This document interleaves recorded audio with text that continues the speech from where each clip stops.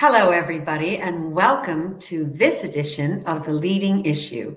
I'm Francke, the Chief Executive of the Chartered Management Institute, and today on The Leading Issue, I'm especially delighted to have as my guest Sally Penni, Dr. Sally Penni MBE. Sally is an incredible all-rounder. She's, of course, a CMI companion. She is a barrister. She is a leading voice in podcasts, in the media. She is the founder of Women in Law. She is a children's book author. And, of course, a very well-known campaigner, as well as an all-around good egg. So welcome, Sally. Delighted to have you with us today. Thank you, Anne. Thank you so much for introducing me. It doesn't feel like that's all me. All that and many more, including a dog lover and a mother of three. So anyway, you are very accomplished, and among other things, you've recently authored a children's book on Black history. Tell us, what was the inspiration behind that book, and tell us how it's been received. Oh, well, thank you. Gosh, I didn't think we were going to start with that. So it's lovely. Well, you know, Anne, the children's book, specifically on Black history, came about because I thought it was important for us not only to document Windrush, which has been 75 years since people from Caribbean were invited to come to England to rebuild the country after the war, but there is a vast amount of other history. I love history, right? I love American history, Irish history, and I love the makeup of the UK. You know, this tiny island with so much history. But actually, I wanted to write a book for all. You know, when people see a Black or brown person on the street, you know, they didn't all come on Windrush. You know, our history goes back. English history goes back to Henry VIII, who had a Black courtier, for example, a trumpeter. Yeah. And this guy, not only was he Black, but he actually managed to negotiate an increase in his wages. Can you imagine? And he kept his head.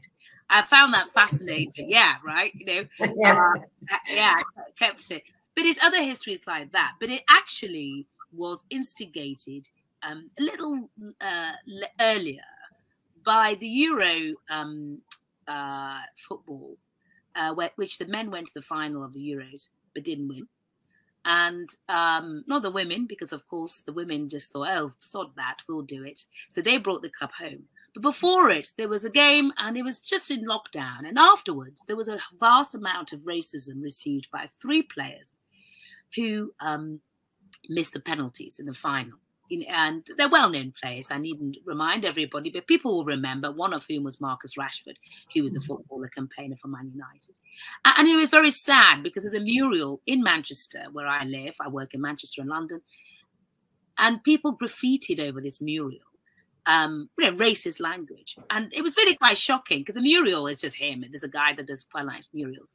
And that act was so horrifying. But, you know, the goodness in the great British public. People attended and covered that racist language with Post-it notes, flowers, posters saying, keep doing what you're doing. Well done, Marcus. And the same was done for Saka, who plays for Arsenal. There wasn't a mural, but he received a lot of abuse, both physically and indeed online abuse. And I was so inspired by the Marcus Rashford reaction from the public, who were just going, do you know what? We are not all affected by racism, but we're going to cover it with positivity. And I thought, well, isn't that an incentive to document? You know, that's a recent incident, but let's look back at the work of so many others. So that's, and actually the children's book seems to be bought by a lot of managers, Anne, which brings us back to how weird is that? You know, lots of D&I days are people getting in touch with me saying, can we buy bulks of your children's books, and can you come and talk to us a bit about inclusion and belonging? I'm thinking, actually, I'm in court most of the time, but I'm delighted that managers looking at, you know, the wider scope of history and Black History Month, of course, we're just finishing Pride Month and all these issues. So that's a long answer to a very short question. But they were the reasons I wrote that book, and it's, you know, Black History is All Our History, and the other book is called Where Are You From, which is illustrated by a children's author. So those were the reasons, really. And I think it's important for us to know where we come from before we can progress. You know what I mean? You know, we need to look back before we can actually make meaningful developments. Yeah, I think that's a really fascinating story. And I think it's also true that You know, a lot of this is about simple humanity and common sense and how we treat each other. And of course, children often have a lot more of that before, you know, they grow up and take on biases and prejudices of those around them. Yeah. But that children's book and that wonderful story is only one half of your media activities. The other half is your very well listened to podcast, Talking Law, which of course draws on your considerable legal expertise. And what are some of the most memorable conversations that you've had there? Gosh, where do I start? Because, you know, that podcast, just the reason I started it was my producer, who knows nothing about the law. She's a journo, right? And she's actually now living in Texas with her husband and 2 children. But she was like, I don't know nothing about the law, but what was it like? I wanted to tell the stories of what it was like for women and men who didn't have traditional roots to the law. And I'd really, it was kind of for me and for junior people really who might be coming into the profession. And you know, my branch of the profession, I wear a wig and gown. I'm the Harry Potter end, right? I'm not a solicitor, I'm a barrister. So my end is very traditional. But I wanted people to really get a feel of what is leadership, what's good leadership, right? Mm-hmm. And when they came to the profession, who inspired them? Who were the leaders? What did it look like? And what were the voices like of the people? So some of the interesting ones has been Barrett Hale, who of course the public know about because of Brexit and prorogation of Parliament. That's the main reason.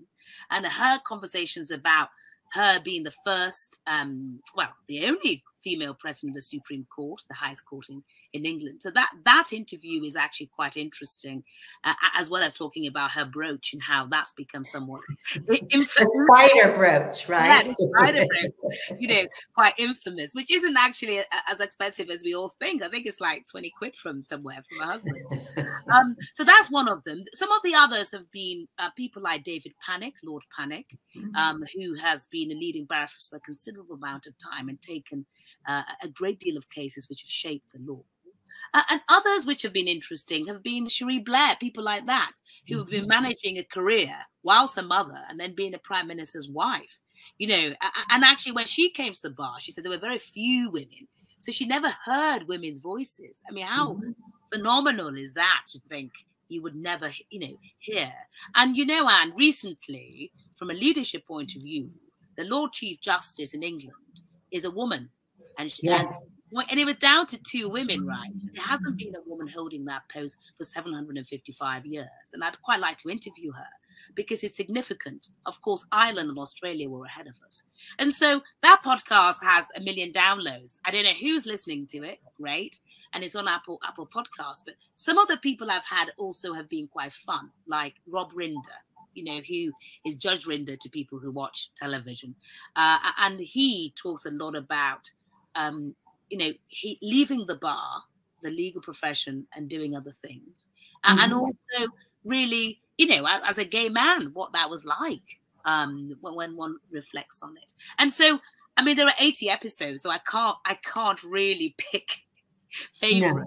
No. But some of the ones I found most interesting, and one of my recent ones, is Lord Sumption, who was a Supreme Court judge. And he talks a lot about outside interests, so board roles. So he was on the board of ENO, English National Opera, Royal Academy of Arts, and so on. You know, outside interests and how they have shaped his own interest in the law and assisted him in developing that. And so the podcast has been really, I mean, predominantly women, I would say, that I've interviewed, just over. But the careers have been interesting, and also focusing on issues like well-being, advice, you know, the roots. I mean, one of the things I'm passionate about is apprenticeships, and I think there are legal apprenticeships now, but in our sector, both solicitors and barristers, it's not enough, and not enough credence is given there. So some of my interviews are about that. You know, what other route might you have taken? Available, and the apprenticeship route often comes up, and also I often ask about leadership and management, because, you know, in law, people are appointed into roles that haven't actually had any management role, management training. They haven't been on a CMI or, you know, courses. And I'm quite passionate that if we have better managers, we would have less. You've heard me say this before, so forgive me for repeating it. We would have less cases. If we can have... Absolutely. Yeah. It's a critical point. So many critical points there. And of course, CMI, we are great believers in apprenticeships. It's practical learning. It's contextualized learning. And we are also about to launch a major management and leadership campaign that's going to underscore exactly what you just said, that if we did have more and better trained managers, well, not that we would put you out of work, Sally, but you would indeed have fewer cases because there is a very big correlation between bad management and court cases, as we know. But just dialing back a little bit to some of your comments about women and people from ethnic minority, Black and other backgrounds. What do you make of the current state? You know, you mentioned the first female justice in over 700 years. You talked a little bit about some of the reactions in Euro 2020, the racist comments there. Where do you think we are as a nation now when it comes to the progress of women and indeed the progress of race relations in the workplace? Well, that's a big question, and I'll take them one on either hand, if you like. Firstly, we have made progress, right?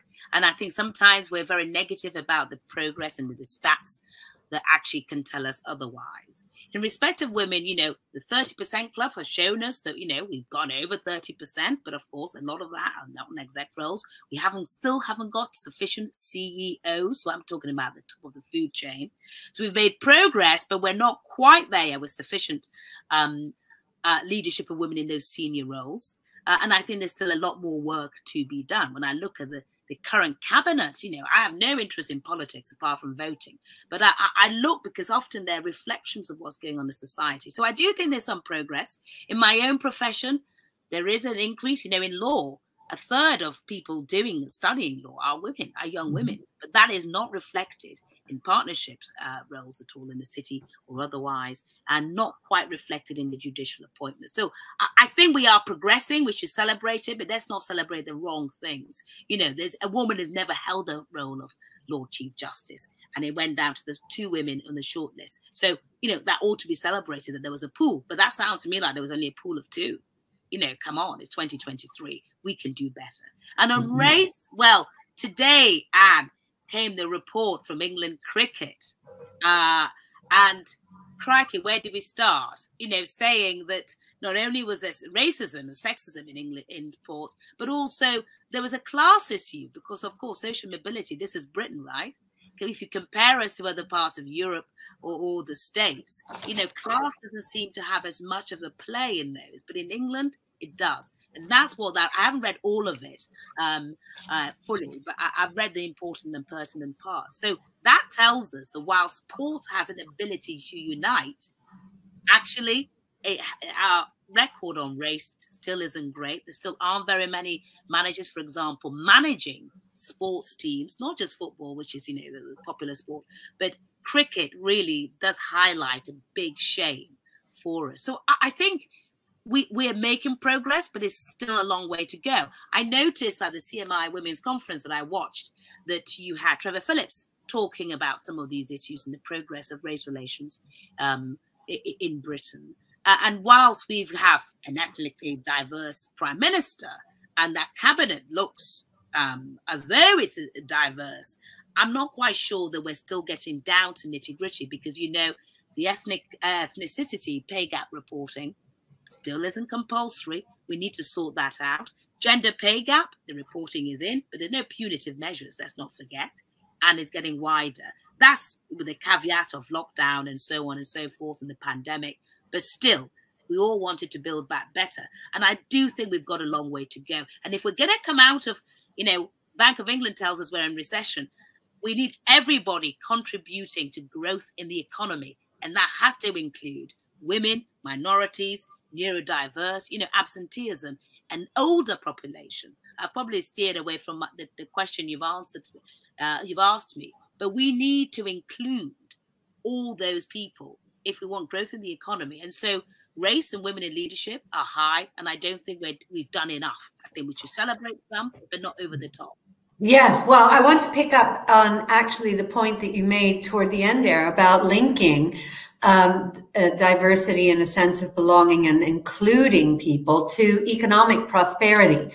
There is a lot of evidence that suggests that is true, that if we have diverse teams and diverse executives and diverse leadership, and those people are allowed and encouraged to express their diversity and be themselves, that organizations achieve better results and we prosper more economically. And indeed, given the skill shortages we have, you made the point rightly that we really do need these people in our economy if we're to prosper and grow. But do you think that's widely accepted and understood, or do you think we still have some way to go to get that messaging out there? Yeah, I'm afraid that's a great question. I think, it's the old McKinsey report, right? I often sound like I'm talking about the moral arguments. Actually, I'm over that. I'm talking about the bottom line. I'm talking about money. I'm talking about economic growth. So I do think it's understood, but we've got lots of cultural issues that prevent us from fully embedding it. If we've got a candidate, a recruitment exercise, and 10 of those people are from ethnically diverse backgrounds, or BAME, which is a term I don't like because my experiences as a Black professional woman are different to a Muslim woman, will be different to a Chinese woman, and so on and so forth. But if you have a pool there, and the 10 of those people are the people most suited to the job, employ them. The unconscious bias or whatever their names are, or all the studies that show, Runnymede Trust have done all these studies about names prevent people from being recruited, even though they're the best candidates, so on and so forth. That should not prevent that pool from being employed and conducting the jobs accurately and leading to growth in the businesses. And whilst all the data tells us that, and all the data and research says that, I think there are still cultural nuances that actually just mean that people are more comfortable recruiting in their own images and thinking ridiculous things like, women will be off having babies all the time. They are, but they can still do their job. And it's not all the time. It's offering a choice, right? It's opportunity. Right. So it's a great question because actually I work in evidence. The evidence should show us that we should be better at recruiting. Our economy should have everybody contributing in order to facilitate economic growth. But I think there are still cultural nuances that mean that that message just doesn't quite get there, and there has never been, for example, an ethnically diverse judge in the Supreme Court. It's 2023. Yeah. Yeah, that is quite amazing, isn't it? Yeah. But, you mentioned cultural nuances. Obviously, we've, and you did mention COVID. Now, we have done some work at CMI on hybrid workplaces. And what we found there gets at some of those nuances that shows that generally speaking, both younger women and men and parents really did welcome hybrid working. But as we go back into the offices, it is more typically the senior men going back into those offices. It is more typically the women who actually do want to continue to work in a more hybrid fashion. And there is concern that women's promotional opportunities will suffer because they're less present. That's one of those cultural nuances. There's also been concern that the biggest advocates for going back into the office are those whom office culture benefits the most, which tend to be the more senior, usually white men. Yeah. Now, do you agree with that? And what would you like to see happen in terms of the way we work to maximize an inclusive workplace and managerial workforce? Yeah, I mean, that's a very big question. And I agree and disagree to an extent. I agree that those who are the hybrid work and those who are pushing it are a much more senior generation. And I agree that actually the issue of presenteeism, it's an important issue, Anne, because when we talk about progression and leadership, it will mean that those who are not present will not be recognized for their working efforts. So presenteeism physically in the office will be rewarded more so than the kind of hybrid working, because it will be classed not entirely as absenteeism, which is a different issue, but I think there will need to be quite a clear distinction. Managers need to be thinking about how they do the appraisals, what is appraised, and what that actually means. Now, where I disagree is this. Young people, Gen Z, if I may say so, I've got two issues, okay? They don't want to work 5-day weeks in an office, right? And they find it's easy to leave a job where you're just on a screen all the time, right? And that's not just in my sector. We know that because they want to be brewing beers, doing triathlons, and so on. Yeah, I know, right? So side hustles. Side hustles, which we never had, right? So I get that. However, I'm concerned about training and development of young people, where we have far too much, maybe hybrid, because there's a lot to be learned from learning from others in a workplace environment, observing how things are dealt with.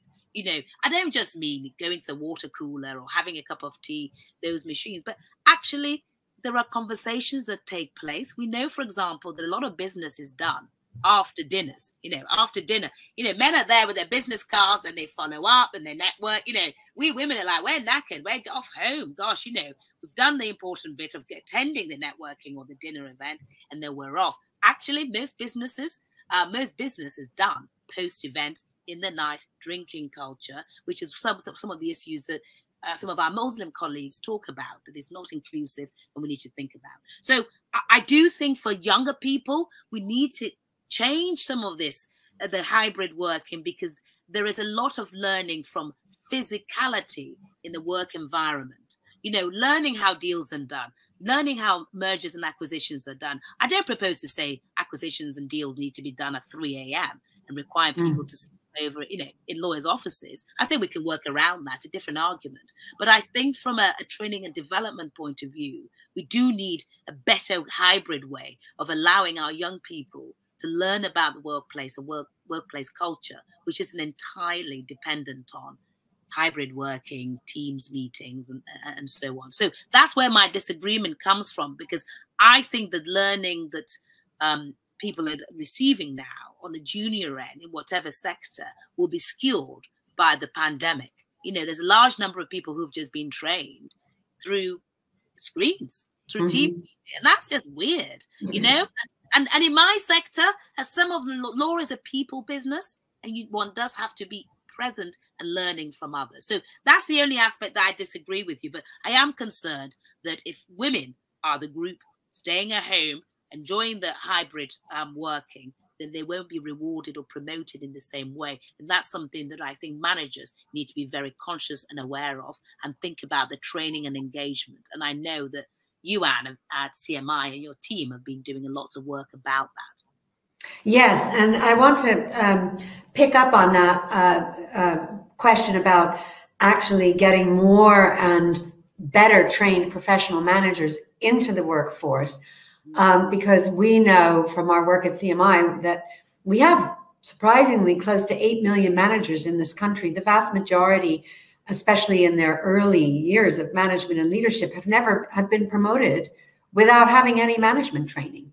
So we call them accidental managers. So what would you like to see to address that? What do you think employers should be doing to make sure that they don't have accidental managers, and indeed that they're progressing diverse cohorts? I'm talking here more about sponsorship. What would you like to see employers doing to address these issues? Well, 3 things, because I've got 3 children, so I like things in threes. Firstly, I think we need to have conscious managers. So that means actually say, right, you've been identified very early on. That may be from sponsorship or mentoring or whatever, which I'll come on to. So we need to have conscious managers who you can see and then make sure they go on courses. And I'm not just talking about, there's so many courses now for everything. I'm talking about leading courses based on proper research, vast amount of development, so that there's professional, proper continued professional development for those managers, because accidental managers, not all, end up in a tribunal faced with cross-examination by the likes of me, right? Or acting for a respondent company where I've got umpteen managers for days on end. It's expensive and it's preventable. So that's what I'd like to see. Secondly, I'd like to see in most companies, we talk often about mentorship, but every employee should have a mentorship or a buddy in the company. So someone senior, whether it's reverse mentoring, it doesn't matter. But we should have mentoring and sponsorship. And I think we should discuss leadership. So where we've got early signs of leadership, we should marry them up. Again, maybe a buddying system. But let's look at what that might look like for that individual who might be a minority, who knows, who might be from a working class background or a lower socioeconomic background.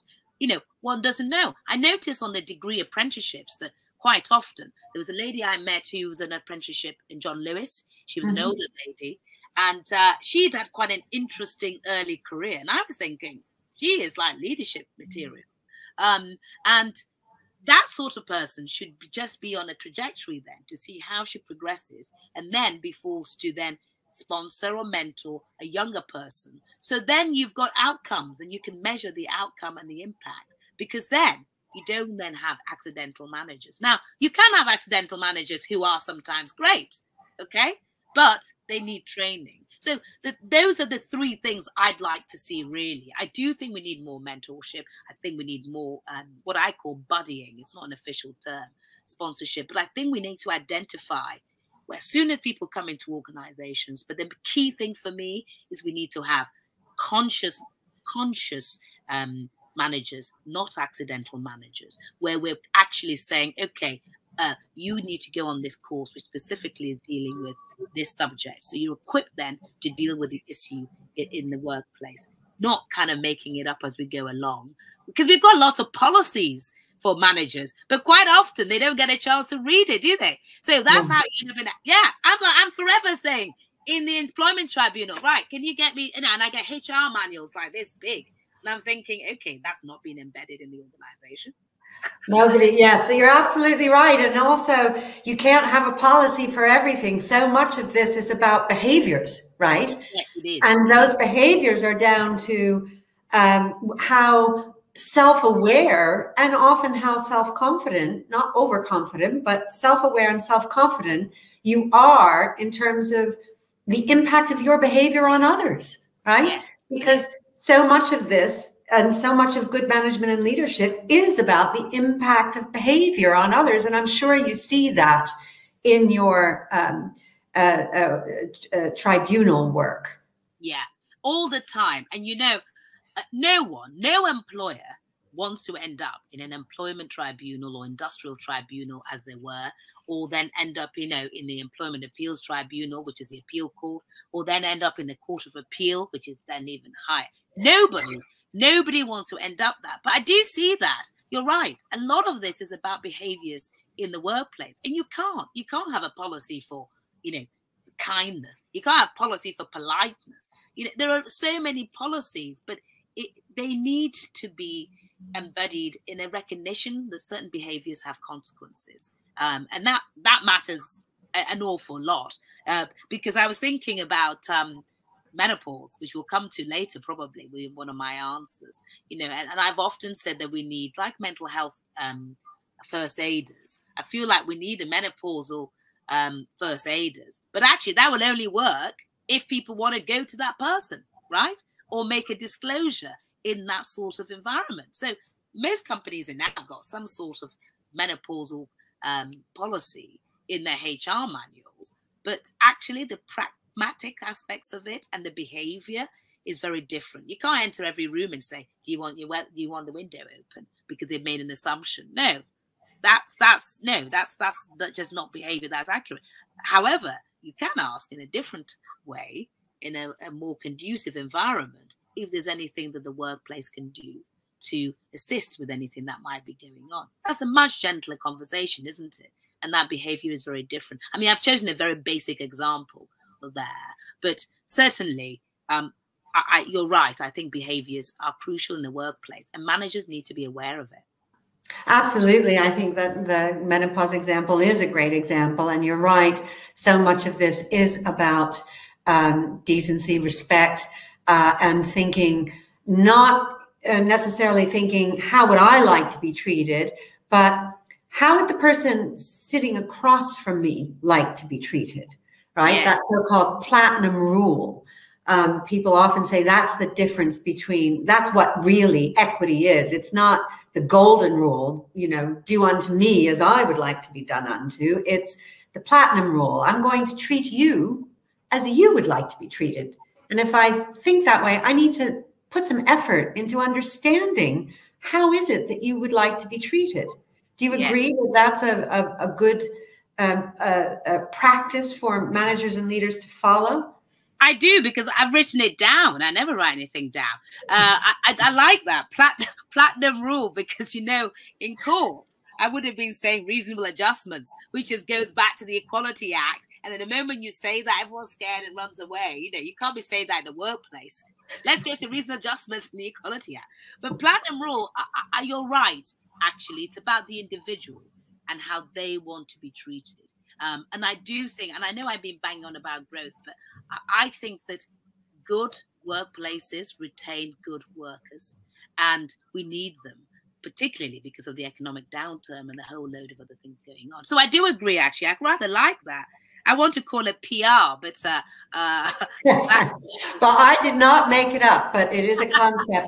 But what I have done is use it to explain the difference between equality and equity, right? Because the platinum rule is equity. Treat others as they would like to be treated. Not don't project your values, your behaviors onto them and assume that they're going to be fine with that. And, you know, a lot of these behavioral issues that I'm sure you deal with come about because people assume from their own position, well, that's fine. I you know, I didn't mean that offensively, but the person sat across from them may have a very different interpretation, right?